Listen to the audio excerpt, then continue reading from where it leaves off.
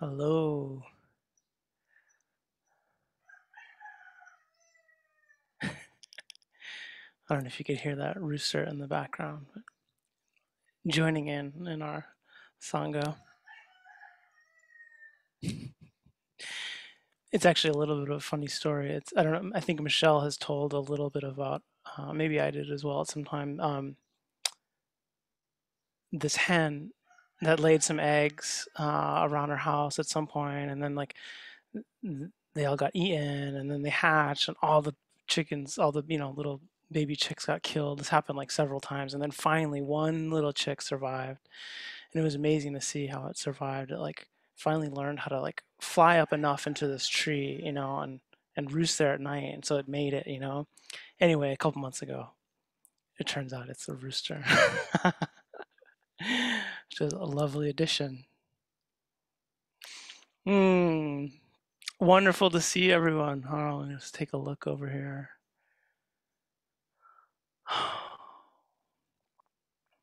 Gosh, it has been a while. Wow, Galen, that's an awesome costume.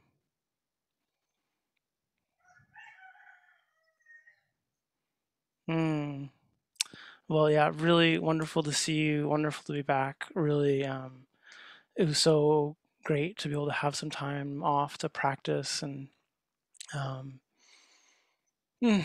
just of course jump back into all of that. And so just deep appreciation to Kay in particular for holding the space this whole time and making sure everyone had the kind of backup and support and everything that we all needed. So just, and I was just telling her, I was like just so reassured because Sundays would come around and at some point I'd remember that the sitting was happening, whether early or later. And um, I was like, oh, okay, he's got it all. Once in a while I'd be like, is everything smooth? Is everything smooth? So just really super wonderful. And I know Amanda helped one weekend too with that.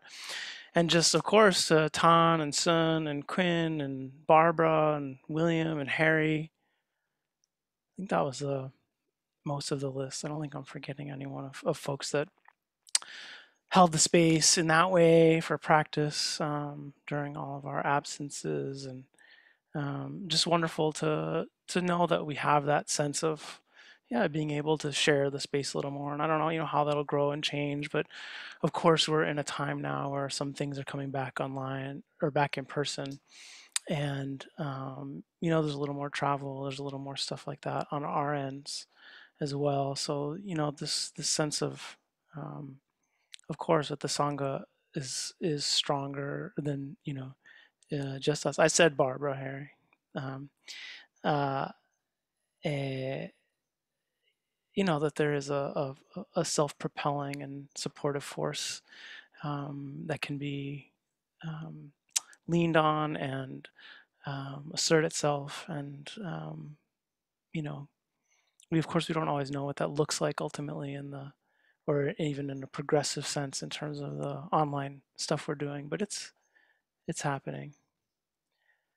Um, okay, no more direct messages. It's too much for me to stress out about. I can't read things and deal at the same time. Yes, I mentioned Kay, Julia. Okay. um, and then of course Steve and Jake. It was great that they came back, and it seems like it was super nice that they held the space for a couple of weeks, and they're just a great team and have their own wonderful dynamic. Steve, Michelle, and Jake right now are all up in British Columbia, getting ready to go to Hollyhock to teach that retreat in the coming days. I mean, maybe some of you will be there. I think that you will actually, and I look around. Um, and I am actually going to be traveling this week. I'm going to travel with my mom a little bit. Something we've postponed several years, but Darine will be with you all the next two Sundays. Before Steve and Michelle come back the following one. So we're just happy to sort of have this flexibility and robustness of keeping coming back and uh, keeping the continuity, of the space, if it's not necessarily a physical space, right? So I'll just Take one more look at everybody. Hmm.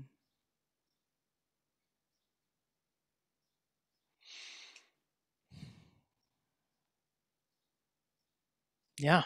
All right. Well, let's sit for a little bit.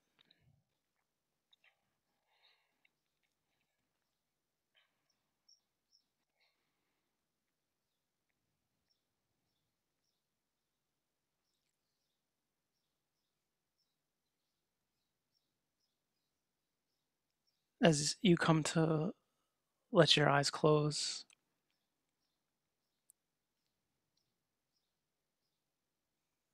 settling the body into some relative stillness.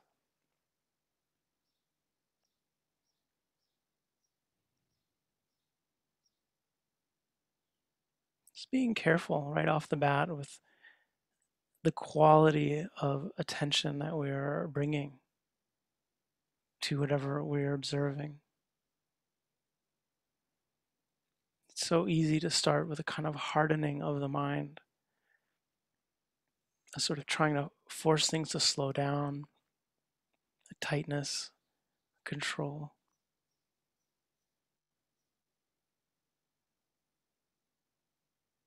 It's not to say there isn't ever any appropriateness to that kind of some elements of that firmness and strength of mind. It's also important to see that things are moving so quickly at every sense door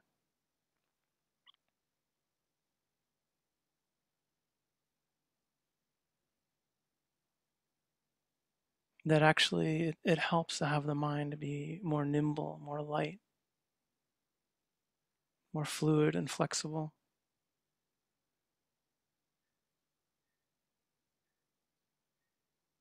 Sometimes we have this idea that we need to get deep, right? And that the practice is plumbing the depths of our innermost everything. There is a reason for that perspective.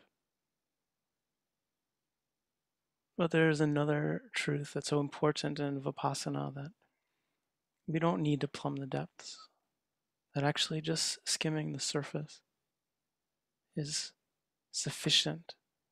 In fact, it's all there is. There are no depths. There's just what's happening in this moment, and hearing, seeing, smelling, tasting, physical sensations, the mind.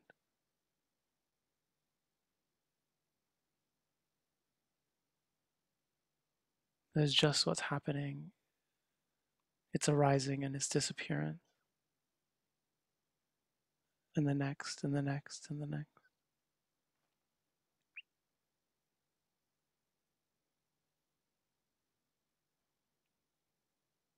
So if we bring the attention to the realm of sound,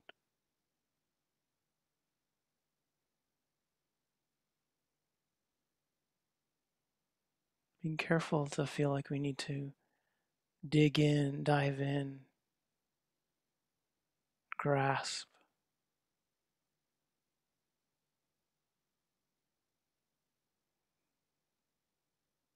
but actually lightening the attention, lightening the energy, and quickening it to keep up with sound changing, always moving, never still, not happening out there. The awareness is in the mind with sensations at the ear door.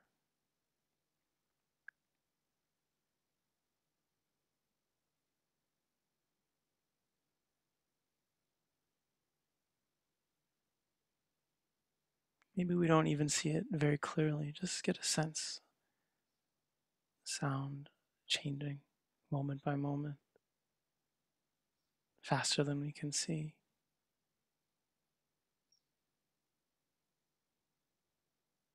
Perhaps we see the mind throwing up a thought, an image, an idea, a perspective, an opinion about what we're hearing. No problem. That's the mind, moving, moving, changing.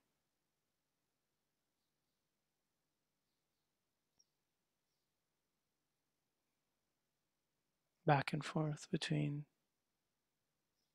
mind, sound.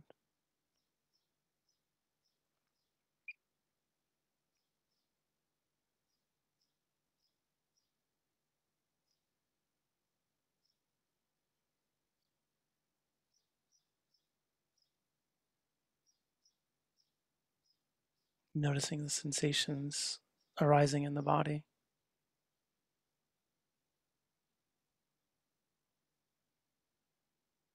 Perhaps just the general sense of the field of the body.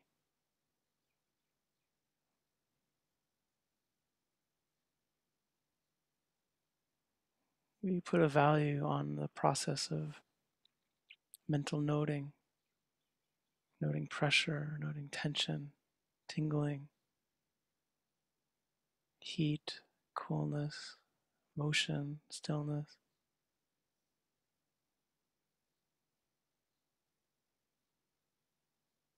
Sometimes that slows the mind down too much.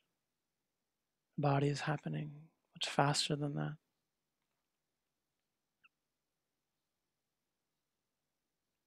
Sometimes a lighter touch with the attention, noticing this constant flux, this dynamism of change before we have time to name and label.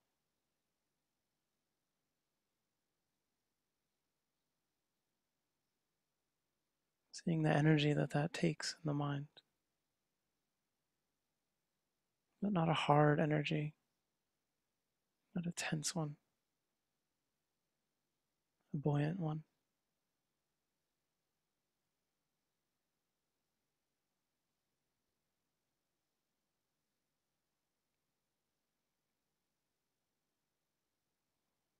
We see the mind's response to the body, ideas, opinions. We hear sounds, we feel the body, we notice thoughts, ideas, imaginations. See them weaving together.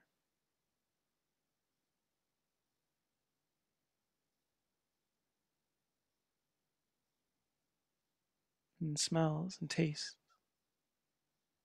visual impressions, even with the eyes closed.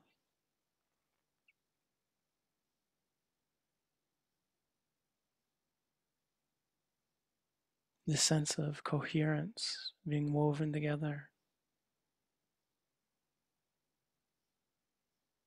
through this flood of conditioned experience at the sense doors.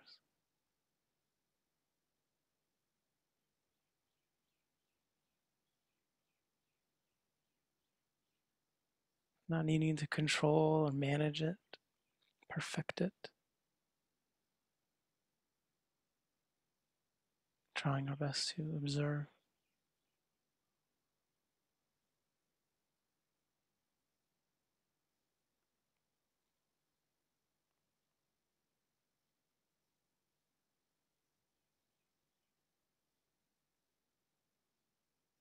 And the observation itself can be seen, can be noted. There's no coherent, steady, persistent observer. Moments of observation, moments of sound, of sight, physicality, mentality.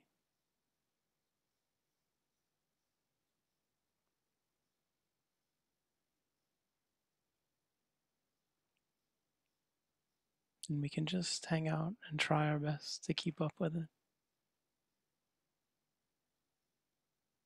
When it gets too wild, too crazy, or you get too tired or caught up, we can anchor the attention just in the breath of the abdomen. There's enough to watch just there. enough change, enough movement,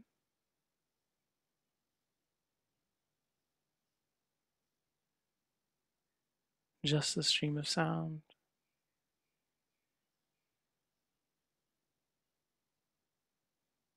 just the mind knowing, thinking, constructing itself.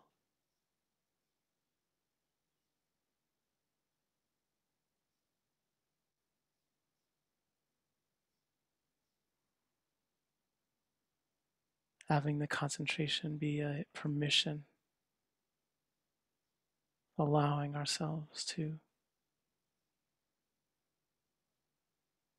listen in to one channel of our experience more closely.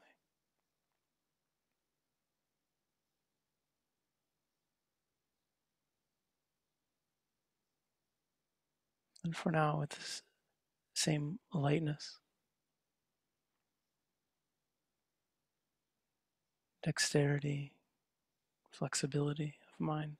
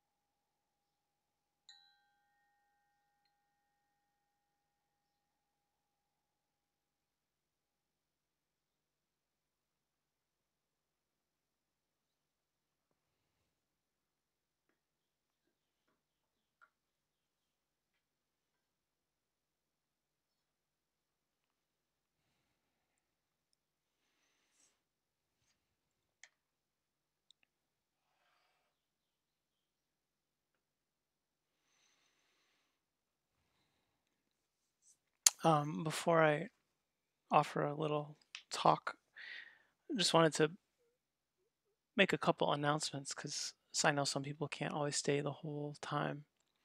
But just to let you know, we've opened up registration just yesterday for the June online retreat. It's June 9th, June 10th to 19th, and you can register just for the first weekend or the whole week, or 9 days, full time or part time. So there's a few different options as we've been doing.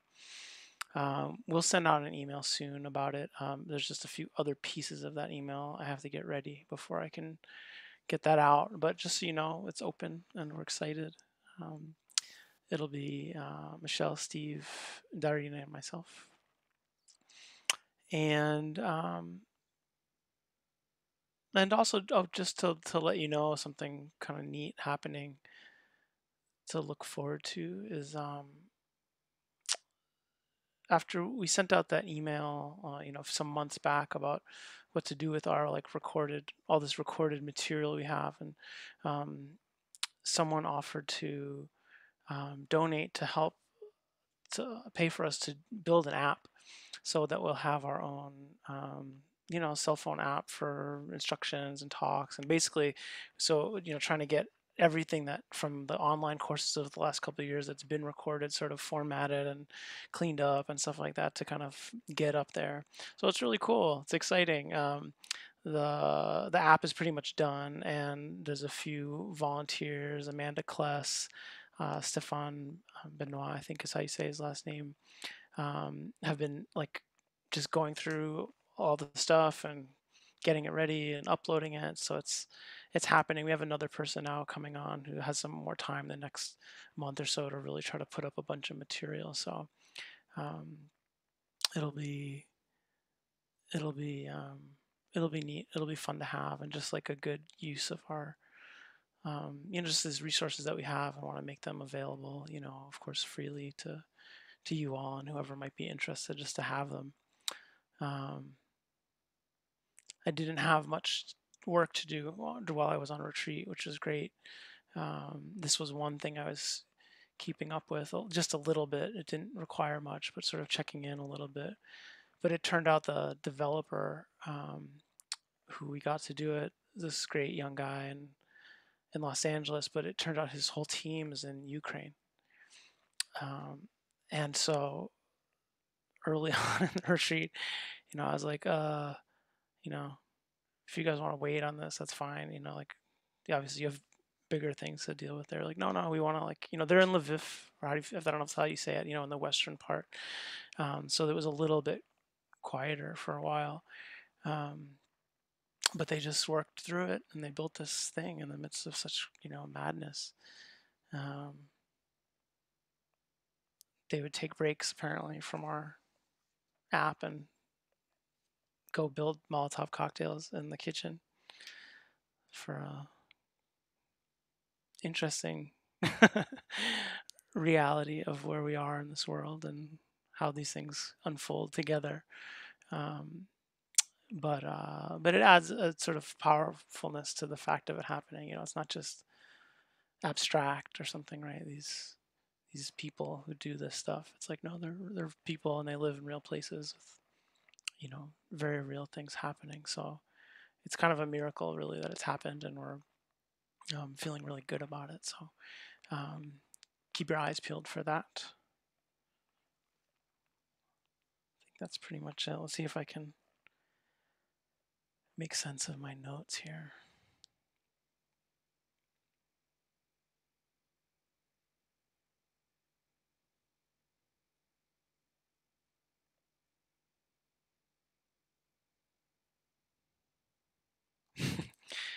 Not really, but we'll see what we can do.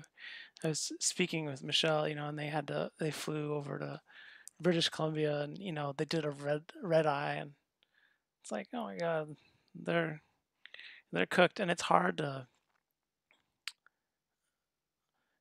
come off retreat and be very kind of concrete and conceptual.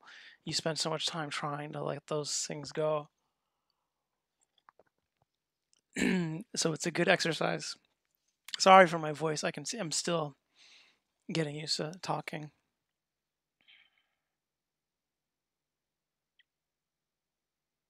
So yeah, I just, the it was a very powerful retreat, and I just thought I'd offer a short kind of talk based on some of what came up during my time practicing. Sometimes, as many of you know, retreats can be, like you sometimes you kind of cruise through them and they just feel sort of steady and nourishing. Sometimes you feel like really like strong and with it, and you're I don't know, you're you're making linear progress in a way that, whatever, true or not, it feels like that, right? Um, and you feel capable, And then some retreats are just hard, and this was a harder one for me. I think I just appreciate so much that, you know, in our practice, there's so much effort put into getting to train the mind to see things as they really are, right? To building up enough concentration, enough mindfulness, enough of the Brahma Vihara qualities of heart, and all the other beautiful factors of mind, to sort of come together to be able to see things non-conceptually, and the building up this incredible capacity of the mind, and in that process, there are just so many insights that happen about the nature of reality and the truth of things, and the anicca, dukkha, anatta, the impermanent and unsatisfactory and non-self nature of all things. And there's that sense of being rewarded with insight, and how inspiring it is and how powerful that is. um, and then I think that the other part that we actually try to talk about a lot in our teachings, all of us, um, is this sense of really also just learning to observe the resistance to the truth, to understand why the mind defends against reality, defends against anicca, dukkha, and anatta, and to truly try to understand, have compassion for, have patience with, and deepen the wisdom that comes through understanding why the mind actually doesn't want to be free, right? Because we want to be free. We know that we're entangled in greed, hatred, and delusion, and that we have these defilements, and that we're not perfect. We see, hopefully, the more we practice, the more humble we get, about our imperfections and the places where we're impatient, or we're jealous, or we're craving, or we fantasize about, something that will satisfy us in a way that will be for longer than a few moments. uh,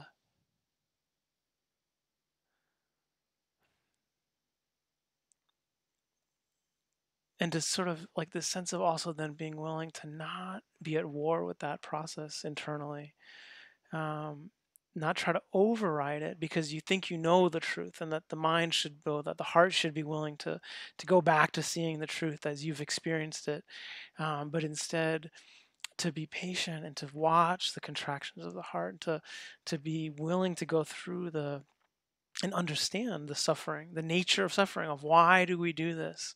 What are the mechanisms of it? What are the formulas in the heart and mind that lead to the contraction? And how do we better understand it through um, building a relationship with anger, a relationship with stress, a relationship with craving, with delusion, rather than thinking it's always the enemy, the thing to get over, the thing to break, to break down. Not that there isn't some piece of that, but the practice ends up being a lot, less linear, less sense of like you're just trying to get to this experience, and rather really trying to understand experience, understand the mind's relationship to experience. I sometimes think of the movie The Matrix, if anyone's seen it. It's the this part of it is really taken from, the Alice in Wonderland, but the main character, the protagonist, he's kind of given a taste of the truth, and then sort of his guide gives him two options, right? The blue pill or the red pill, and I can't remember which is which, but say the blue pill is like you just go back to the reality you thought you were in before. You're just ignorant. You don't realize there's this whole other thing going on, and you just try to live in that sort of like version of things, or you take the red pill and you go deeper down the rabbit hole, right? Deeper into the truth and the bewilderment of that. And so there's this sense of, having to make that choice to let go of conceptual familiar reality and committing to this process. And I think really though, actually our practice is like we take the red pill and the blue pill, at the same time. And it's like very disorienting. You have the sense of like insight and seeing the truth of things and how wild it is, and being liberated at times from the prison of our own making, of the heart's own um, boundness to its desire for a certain kind of stability, and trusting the truth of things and seeing the security in release and in letting go, and in the fact of not being threatened with anicca, dukkha, and anatta. Um, but then a lot of our time really is spent not in that space, not in the deepest equanimity, not in the deepest loving, boundless loving kindness, And so this sense of like, you're going back and forth, and as lay people, not having that protection perhaps that some monastics have. And these days, I don't know, many monastics are very busy and lives are very social. And um, I think it can be hard in a lot of countries to still really find, sort of seclusion, but still there is permission to be more pulled back, more withdrawn, more sort of internally focused in a lot of places. And so this sense of living both in the freedom and in the reactivity, it's a lot to ask. And so, yeah, I think, my retreat, it's like there was just, so much time really towards just like the mind was so tight and so tense, for many weeks. And then even then, as it starts to relax, it's like when the mind starts to relax, then you're really in for it. You think that's what you're looking for. You think it's like the tension of the mind that's like or the body. It's like, oh, these little knots or entanglements. You think that's like the thing you want to get over. And then those things start to loosen up. And then you're in like the thing that those have been protecting you from, right? The real sort of like bewilderment or um, hardship of a different quality. So, just that sense of like, oh, really, and I just feel so appreciative of the practice, and particularly, of course, of Michelle's teaching to me of just like you're not. It's like not trying to get anything, and just really trying to build a relationship with what's happening. And can we truly be interested in the contraction of the heart and the tension and the not wanting or the wanting or the delusion and the tendencies towards delusion, and to try to understand like how are they serving us, and to understand that they must be serving us some way, because otherwise we wouldn't keep going back to them for our sort of sense of security. And so to develop that sense of patience beyond time, like patience without expectation that, well, if I'm gentle and if I'm patient, then it'll open up. Or like, no, like this, this, this could just be how things are, and how are we going to be on our deathbed if there's annoyance, or irritation or unpleasantness, which like probably there will be, right? There's a good decent chance that it won't be. There will be things uncomfortable. There will be things that are confusing, right? The mind's ability to keep things contained and under control and tightly kind of configured is often loosened, and so how how do we operate with a mind and that is less intact, a body that is not behaving as we would like it to behave. These are true in every moment for us, and that sense of like, oh right, what's really the expectation? Can we find a sense of caring, of understanding, of appreciation,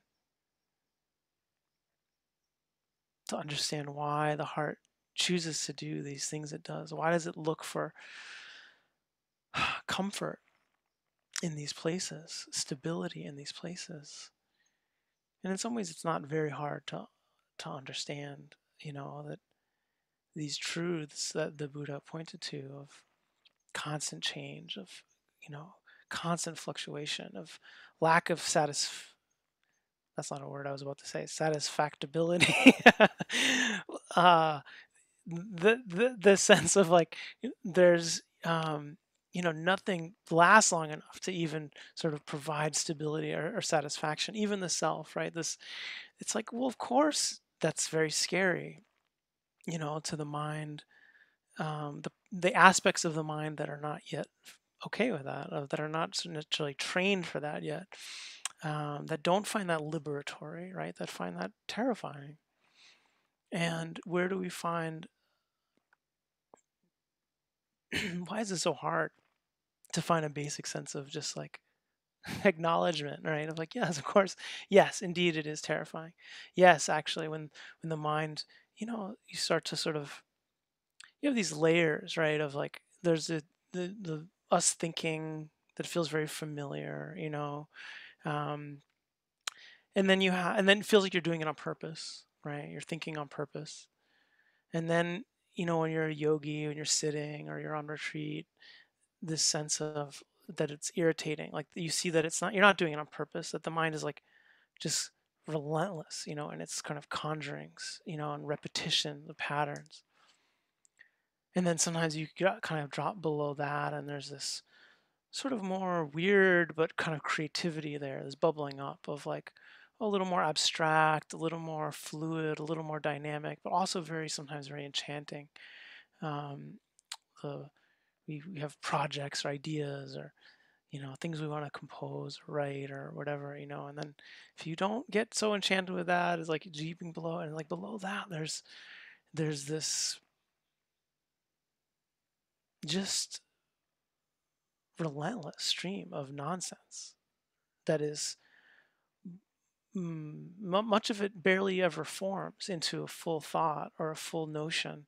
It's just this sort of ancient kind of stream of gobbledygook, and sometimes it feels like either there's coherence in there, but it doesn't necessarily feel like our voice that we're used to internally. Um, there's things that might be more disturbing or really not self, and the sense of how wild and weird and kind of bizarre that can be. Of course, the mind, then it's like, of course, that's weird. Of course, you don't want that. You can't function going around like that, right?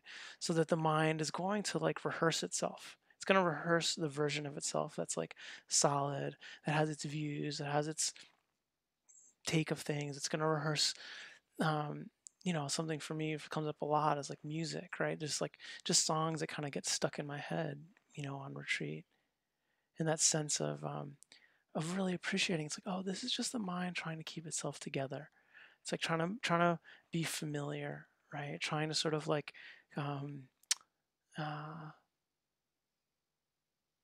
create enough familiarity that it's me, and that solidity of that provides like some safety, and it's like, why is there anything wrong with that? Why do we give our minds maybe a hard time for the repetition, for the persistence, right, for the relentlessness? It's just aversion to this, right, to this insistence, to this trying to solidify. A lot of that times you'll see it's like it really is aversive, or it really is craving thoughts. There is just this sense of we're using aversion and craving and aversion to create a sort of surface tension of self that persists, that doesn't disintegrate, right? Because if the mind stops doing that, when the mind lets go, then it does. It's like actually the mind, it does disintegrate, right? Every moment is changing. The sense of self emerges, the sense of self dissipates. A sound, a sight, a smell, a taste, a touch, all these things are just sort of coming and going. The sense of self is actually mm, not that coherent, not that consistent. And if we're not familiar with these weirder spaces, right? We take our time, um, sort of moving into them that in a way that feels safe and letting the mind come out and feel like, oh, it's going to pull itself together, let the mind rebuild itself, even though we might know that it's futile on some level, like a sandcastle. Futile, not futile. uh, that it's like, okay, right? You don't have to give yourself a hard time for seeing like, oh, there's a stress in that, there's a tension, there's um, a fear, right? There's a discomfort in things as they truly are. And there's nothing wrong with actually watching the mind rebuild itself. What's painful to see is the ways that it does it around aversion or craving or delusion, right? That's actually the deepest trainings of the mind are to do it around what we think of as the, um, you know, these hindrances or the kilesas, right? Like the defilements, these heavy words for these protective patterns that the mind uses to feel safe in the midst of all this flux. So what you see is like, okay, concentration actually builds a degree of similar stability, also fabricated, right? Whether it's concentration on love and kindness or karuna, mudita, upekkha, the Brahma viharas, whether it's concentration on sound or the breath, it, it is one of the values, one of the important things is that concentration is developing a sense of safety, a sense of solidity, a sense of um, stability amidst the chaos and wildness of things, um, that can be an alternative, right, to the ways that we do it through greed, hatred, and delusion. But we can't always rely on those either, right? And so the sense of and that from that place of concentration and building a development of concentration, then we still bring mindfulness so that we're able to observe the instability of things, but from a safe place, right? From a place of feeling like, oh, we have some of the jhanic factors of vitaka, vichara, and piti, sukha, ekagata, the sense of rapture, or just the pleasantness of a little bit of concentration, the tranquility of that, and then observing the wildness of reality from that is a little bit safer.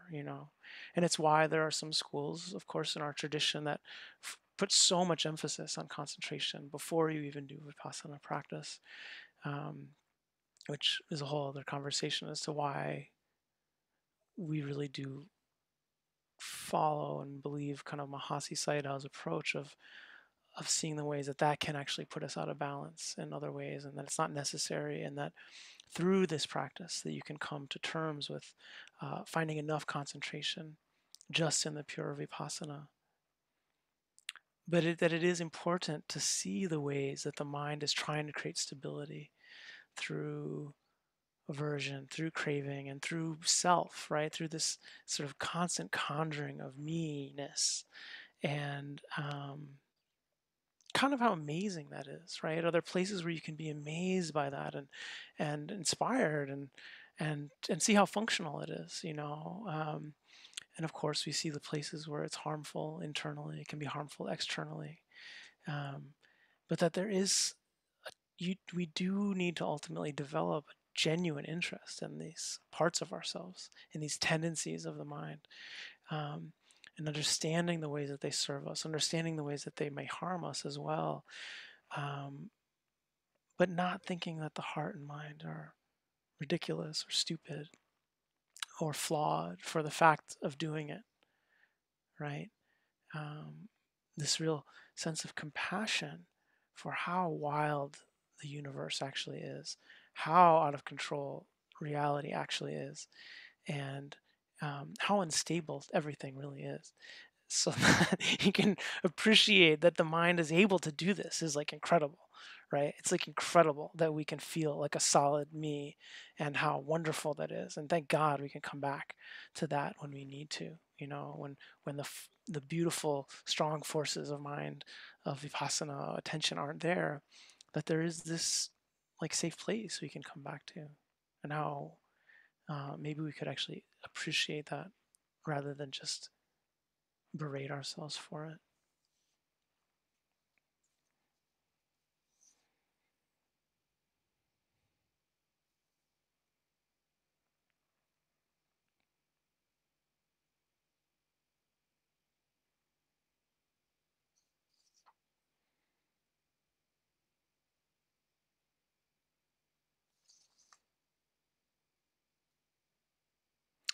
Yeah, I just say a couple more things. I think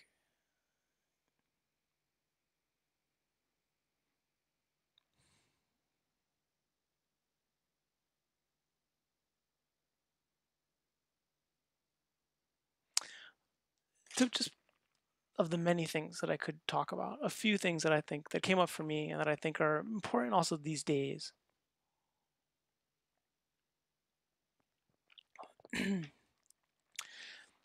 In terms of like the creation of the self and the formulation of that and the constant kind of composing of ourselves that we do, a lot of it is around views and opinions and beliefs.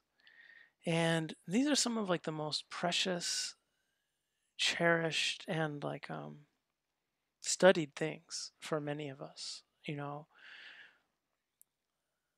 that we've been trained on our own or by people we trust and care about to understand things that we see in certain ways, right, in the world, and we have our opinions about them, we have our views. And I think the important thing is around the question of views, because it does come up a lot in the Buddhist teaching, right? Um, is to not worry. On, you don't have to stop having views. So that's like a relief, right? Because it's like, but you can see how threatening it feels. Like if I were to say, like, you need to get rid of your views, any like views you have, they need to go out the window. You can see like what an offense that feels like, Um, maybe not to everyone. It sort of maybe depends on our personalities or whatever. Uh, to me, I have very strong views on a lot of things, so it feels like a very deep offense to ask myself to let these things go. But it is important to see how they function in terms of the mind, in terms of the self, because they are one of the most powerful ways in which we are constantly solidifying ourselves, shoring up ourselves. We're creating a sort of like it's our defense against the constant disintegration of self, um, and it's a defense against the constant disintegration of the world, right? That it's like it's a process that's very related, right? That it's like our views about the world and our views about others, it's not that they're wrong, and of course they're not wrong, of course your views are right, um, and all of our views are right. The question is like, what are they serving to do? And that to be genuinely interested in that doesn't require necessarily banishment or discipline on that level, but genuine interest, right? Of watching, what is this doing? When you start to go on a, a tangent about your perspective or an argument in your mind with someone or this or that, it's just like, what is it doing spiritually for us? What is it doing sort of internally for the self? And it's powerful to see the ways in which it very much is like reaffirming the sense of ourselves and other and the world and us, and that um, we're keeping things kind of locked in a way that feels stable and secure and comfortable and familiar and knowable, even if it's tense, even if it needs constant shoring up and constant repetition. Um, these days, it's like, and we're being fed it, we're very susceptible to it, right? So that there's a way in which you can see news media, everything. It's like we're um, we're very susceptible to shared views, the power of shared views, the power of opposing views, not just in the world. That's its whole other level of like complexity, good complexity and bad complexity, but around ourselves. And it's like, oh, where does something feel threatened? And we're using the sense of a view and of an opinion to kind of solidify it. And then how is that also solidifying the world? And that if we're constantly sort of doing that, what is it? What is the prison that we're holding the world in? What is the prison that we're holding ourselves in?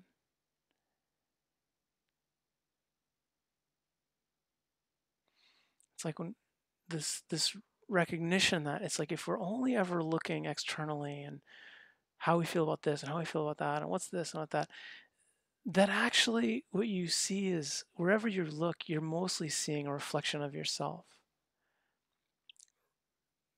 That the world is really just a reflection of an internal process that you're projecting outward onto it.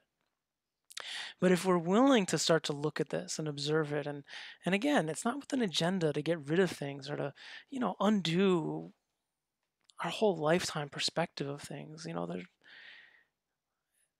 To be careful about being against views, but it's to understand the ways in which, like, if we can start to observe them and observe the process, that perhaps we won't be so fixated on identifying it. And then when we're looking internally or we're looking externally, or no matter where we look, we start to see things as they are, right? Not just as a mirror of ourselves, unconsciously, that we're putting out in the world.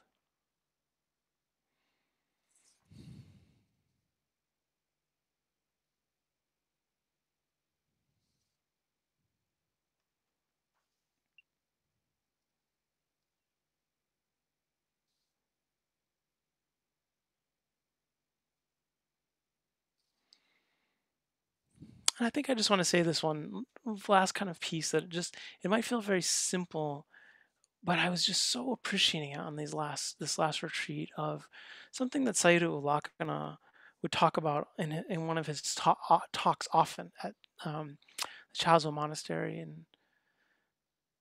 in Burma. There would be a point.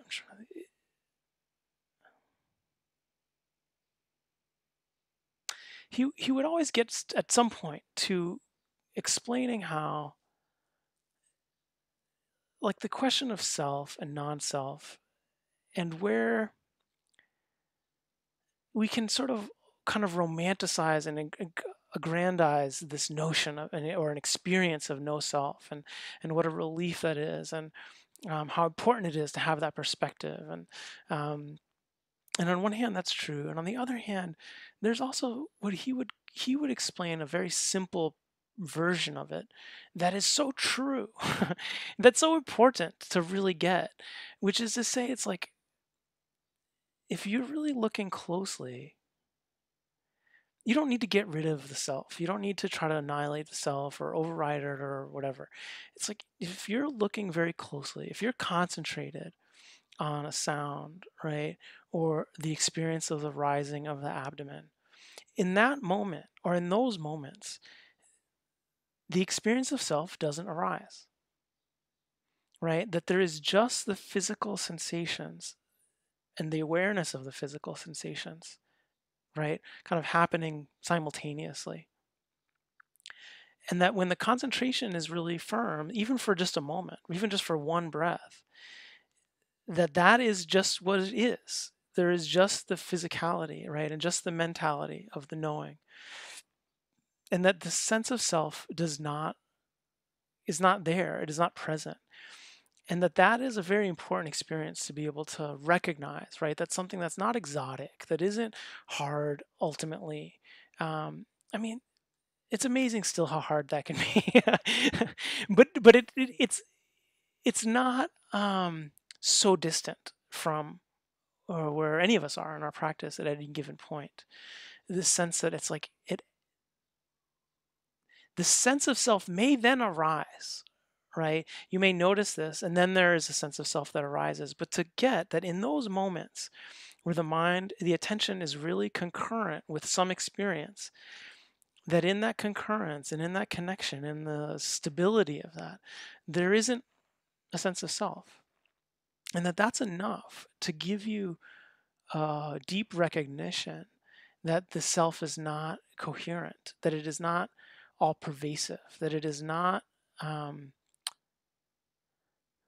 that it is temporary, right? That it arises based on conditions and dissipates upon conditions.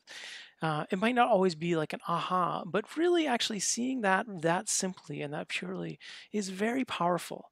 Um, and that this question of like, if on our practice we want to explore the sense of self, that's like a wonderful way to practice, but it can be very difficult, because you close your eyes, you notice all of the sense doors, you feel like you have a sense that you're there, but it isn't quite clear where to look, right? It's like this sense of, is it in the head? Of course, my hand still feels like me. Is there a part of it that doesn't feel like it has to do with physicality? The sense of self is very agile, nimble, fluid, and that is part of what makes it so difficult to observe and to observe over time. Is that it is not a thing. It is not actually consistent or coherent anywhere. That our experience of it is really changing. Um, and so the sense that one place to remember, and it's rooted in what Sayadaw would say, is to not try to look for your sense of self in space, but to look for it in time. This is like the classic kind of really Theravadan perspective, that it's not as focused on emptiness or on kind of the spatial dynamics of our experience, that it is the training in, especially in our tradition, is focused on momentary awareness, and that no matter where in space it may seem like some experience is happening, that we can observe it also just in time, right? That in this moment, um, physicality, mentality, sound, sight, smell, taste, touch, all of it arising just in these tick, tick, tick, tick, tick, tick, tick, tick, tick, ticking moments unfolding. And that the sense of self can be observed as arising in time, right, in response to other experiences. So that if you're watching the breath, in one moment you might not experience the sense of self, it might have it, but then you'll see the self arise. We'll notice, or maybe we won't see it, but at some point we'll see, oh, there's identification with this thought or with this experience, or there is a sense of me, oh, there it is, right?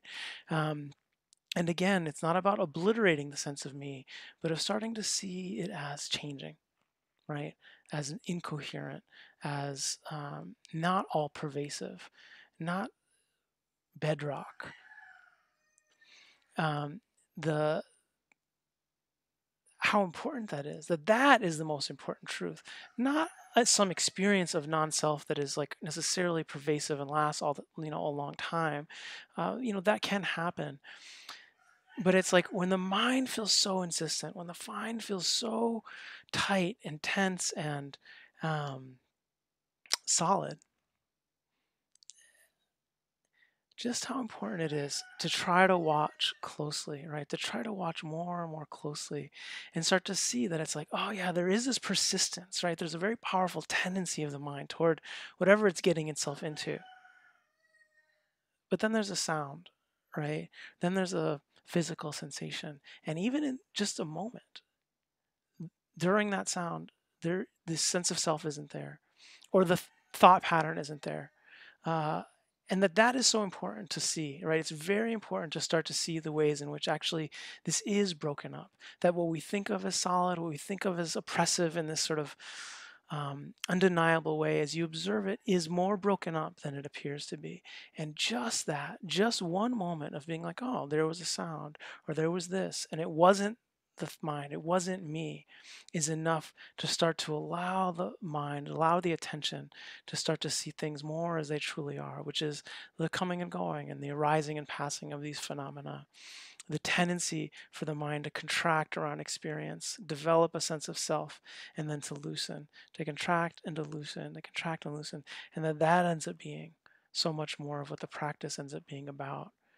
Rather than forcing it loose, trying to loosen, loosen, loosen, loosen, loosen. It's like, no, watching the contraction, watching the relaxation, watching it, and slowly this process of wisdom, disenchantment, um, and liberation unfolds. Okay, That'll be enough for today. That was longer than I thought. I thought I'd take just a little while. So thank you all for listening patiently, attentively. And we do have some time if anyone has any questions about your practice, about anything I've shared. Um, you can, if I remember correctly, there's a button to press somewhere where there's a Zoom hand. Oh, and reactions. You can raise your hand. I'd be happy to answer a question or two or more.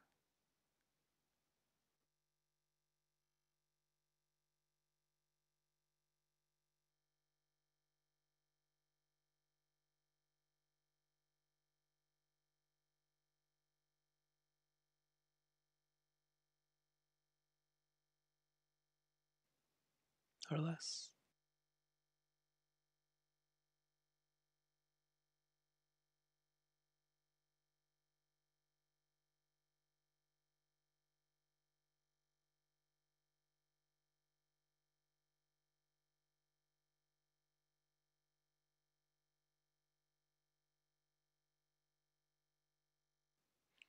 Hey, Kay.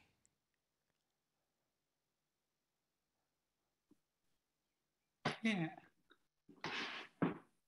I think what you said about how heart wants to kind of protect from kind of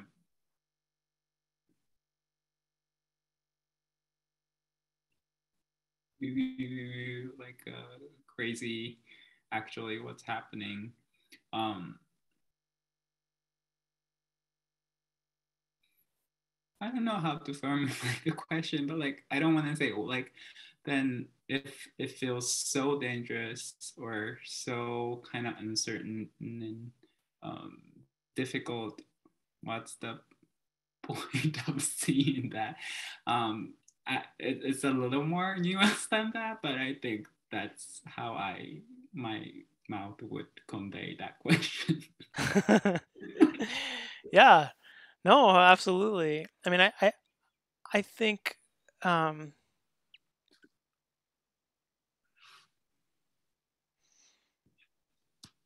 the value comes from the appreciation of the value for all of us has to come from seeing the pain that the resistance ultimately causes us and causes others, right? That the only way outside of the sort of skillful means of mindfulness and concentration of the only way of finding safety within reality, the only way to to have that sense of sort of stability and safety, if you're not going to do that, is through the practices and the methods of craving and ignorance and anger, right? I mean, that's that. So there's a sense of like, but I think it's an important acknowledgement of,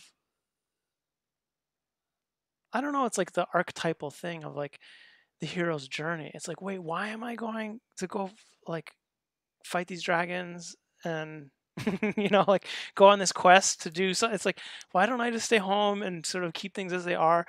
And this sense of like, right, where do any of us and each of us find the motivation to go forward or not is very it's very individual. But I think it's always going to come down on some level to this question of where is the pain that we're causing ourselves or others in our avoidance of reality more than we can bear, more than we want to be responsible for.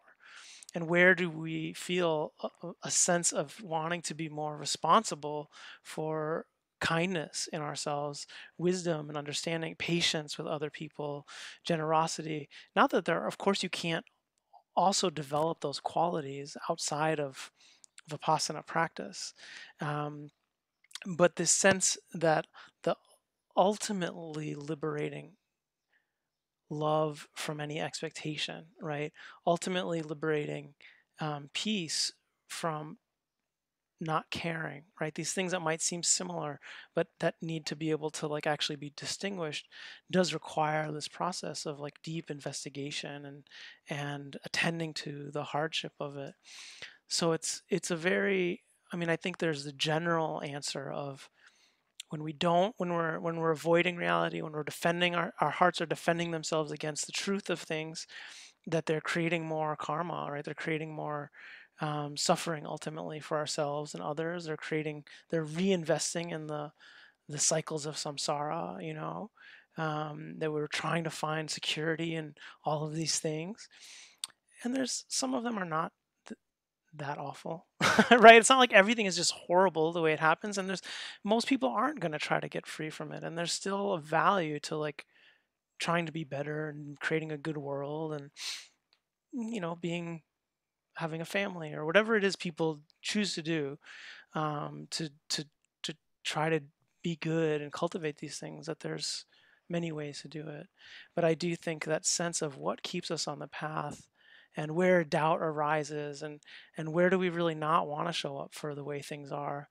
Sometimes it's important to give ourselves a break, right? To let the mind, it's like when we're teaching retreats, it's like we're very sure, and it's like there are times where we need to let the mind get conceptual, read a book or even watch a movie or, go take a walk. Like it's not always about just like hammering in, like, this is the truth, this is the truth, things are impermanent, everything's it's like letting the mind come to rest so that it feels stable enough and safe enough that it wants to actually and is actually interested in reality. I've been reading um, a bunch of the like Jataka stories. There's a newer kind of retranslation a reworking of an old translation of a lot of the Jatakas that someone has put out. They're complex. The Jatakas are kind of so they're supposedly the stories in the tradition of the Buddha's many past lives. So they're their own sort of like compendium. Many of them come out of the main suttas, are sort of drawn from them.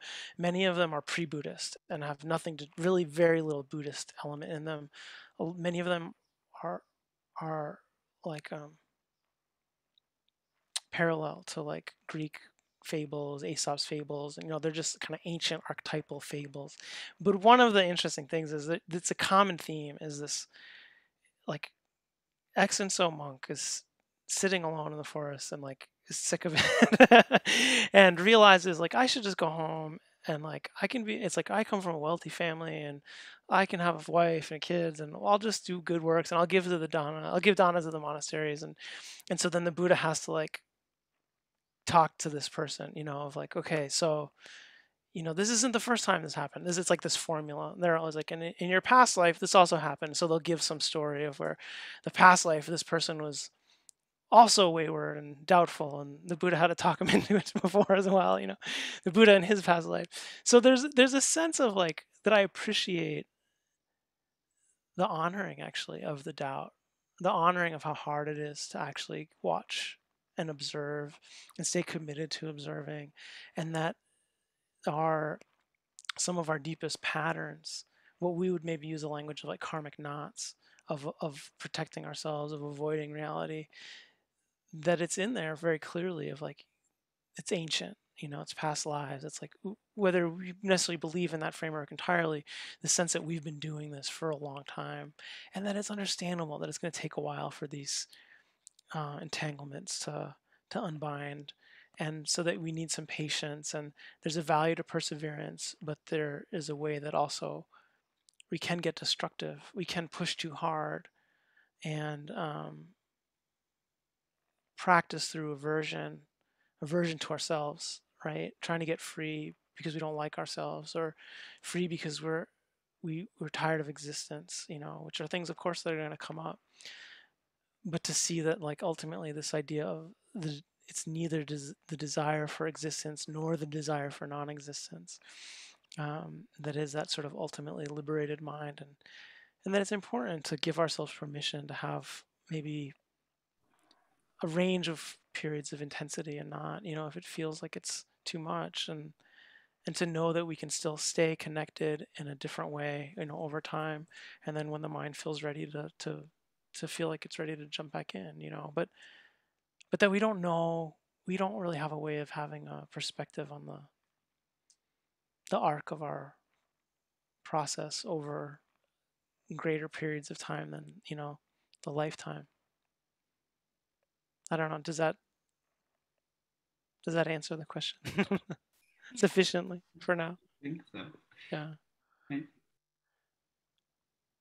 yeah, I do see like how like hardening of the heart is in some way cultivation of greed, hatred, delusion in some degrees, and just by watching, like really investigating non-conceptually, that is a little bit of different approach from what I'm used to, what I would naturally just live.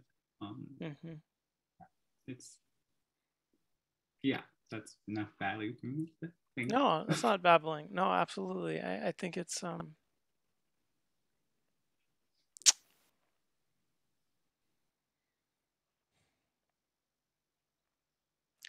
part of it is too that dance of like where do we just trying to be careful about not over castigate. I don't know what the word I'm trying to look for. Not over.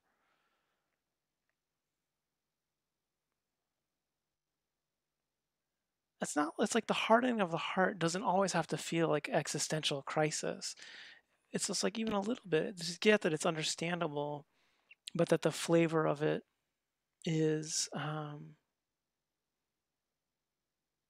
it's not liberated. That's all. It doesn't need to have a heavy hand. Doesn't need to be judged. It doesn't need to be like tear hair out over it, but of like, oh, really recognizing that this is a contracted, when the mind is contracted, knowing that it's contracted, and that's it, without having to feel like you have to have an agenda always to like undo it, untangle, unbind, because you won't want to. If you're always forcing the heart to like open, it won't want to. It won't trust you because you're not trustworthy, because you're forcing it to go into a relationship with reality that's beyond its current potential for mindfulness or care, you know. And so it's like it's like always trying to make sure that we're in attunement with what is the potential for the mind in that this moment to show up for whatever's happening. And maybe it needs to be from a distance or even ignore it. And then other times it can be more, checking it out, examining the texture and flavor in a more nuanced way. Yeah. Thanks. Kim. Hi. Hi. Thank you for that. Yeah, I really appreciate what you said about not forcing the heart when it's not ready. Um, and I think the things that I've been working through, kind of wishing that I was there, and not being there yet. And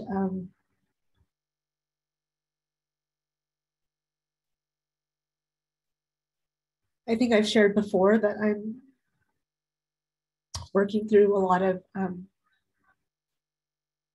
forgiveness practice and self-compassion. And I just wanted to share, I had a teacher bring to my attention this verse from the Dhammapada that I revisited this week, and I just found it so helpful in terms of working with self-judgment and working through past mistakes. And it was,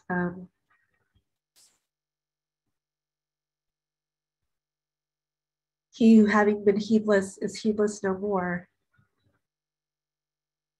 illuminates this world like the moon freed from clouds.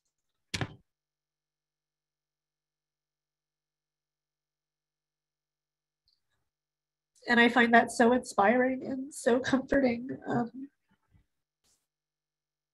because we can't go back and change the past, but we can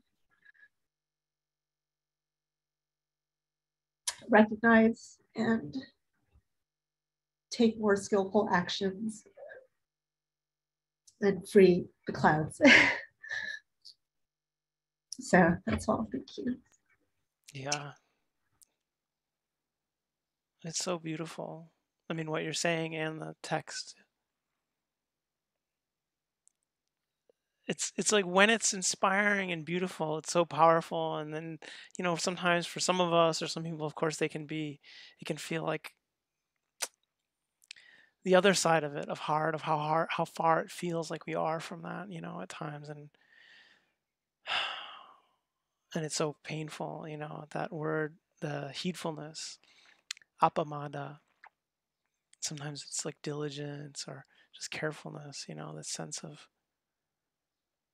God, how much we want to be careful, and how much we don't want to hurt anybody, ourselves or others. Like really, there's anger, there's frustration, and you really think about like, do you really want to wound someone? Do you want to wound yourself? In the sense of remorse, and yet, boy, it's just life is just happening so fast. We are inundated by things, and we do have these very deep patterns and conditioning that are very hard to be careful with. It's very hard to have that heedfulness sometimes because we're busy and things trigger us, in all the ways that they do. And so that, it's like there's the compassion for past acts, but then there's like the level of it that's just like our daily moment, every moment by moment kind of, fleshing out that the sense of how hard it is to do this, how hard it is to be careful and to not act out of these things, and the humility of recognizing how much more we have to go, without having that be humiliating is tricky. It's a very delicate thing too of like we put in work, we put in so much work, we put in this much work, we did we and it's still X or Y, and it's like, oh God, how do we sometimes it can be very hard to bear, but on the other hand, I think that's like that sense of that you're talking about of like just recognizing the beauty of that possibility, the beauty of that potential of like really releasing, like of not harming, of not creating more problems for anyone or yourself or whatever, and like how worthy a goal that is, and how many people have pulled it off, and how many people are trying to pull it off, and that there is an acknowledgement. I mean, these jatakas are a mixed bag, some of them, but there's something about them too that's just like I really appreciate this part of like actually because in the suttas a lot you don't always see like this person was having a hard time or this person was having a hard time, and that's a lot of what these are is like people having a hard time, and the resolution is like a little old school of a lot of it, right? But still there's like this sense of like, right, this is hard, this is actually super hard, um, and it's very hard to face these parts of our hearts and minds, and that it's so worthy and so beautiful. So yeah, I just thank you for bringing that in, and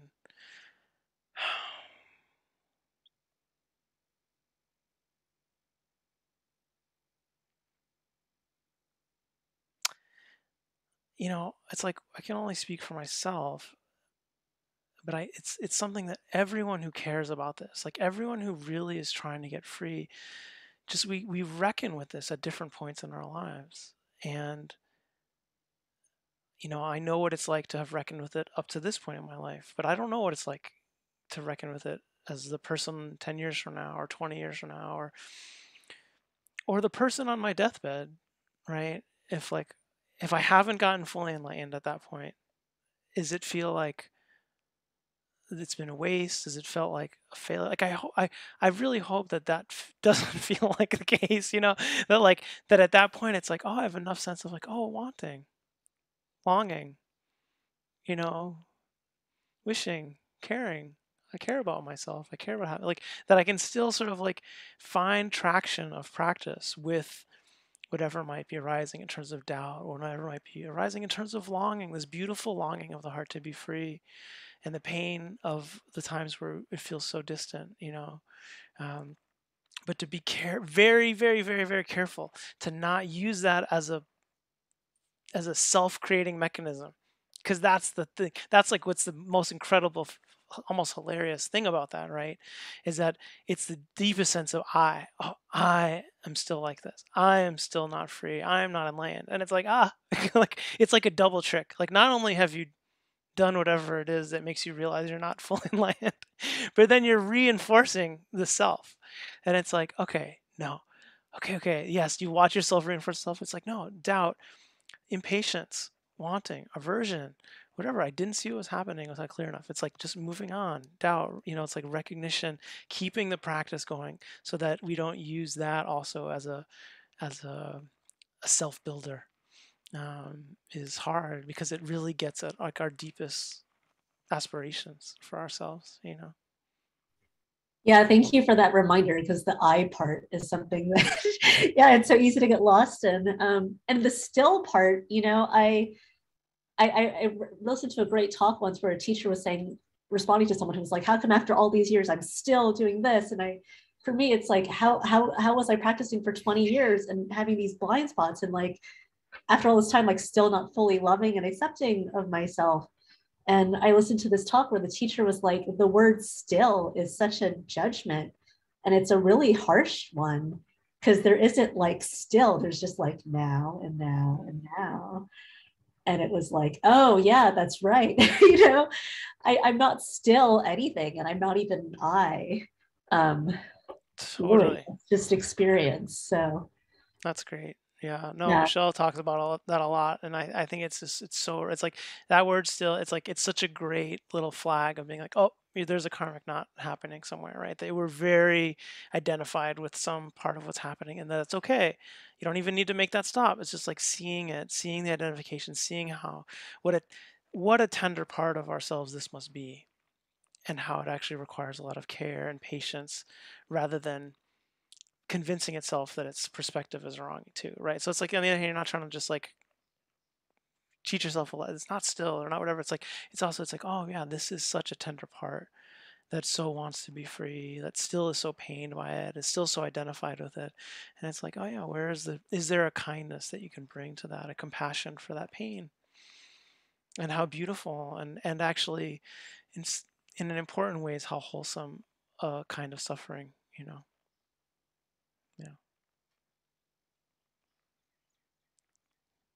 Yay.